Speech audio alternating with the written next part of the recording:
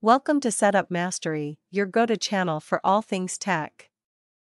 Here, we explore the latest gadgets, unbox cutting-edge devices, and provide step-by-step installation guides to help you optimize your setup. Subscribe now and join our journey to master the art of perfect setups. In today's video, we'll guide you through the step-by-step process of resetting your Netgear Nighthawk EAX80 Wi-Fi extender.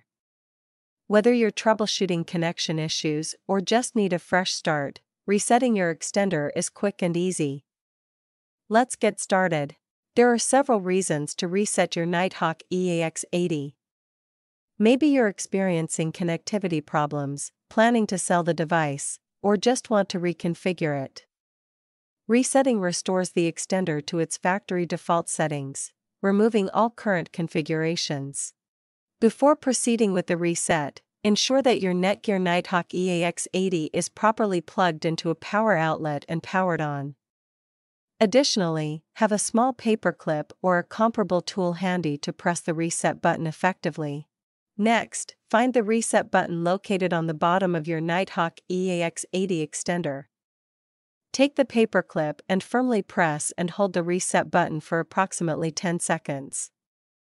You'll notice the power LED blinking, signaling that the reset process is now underway.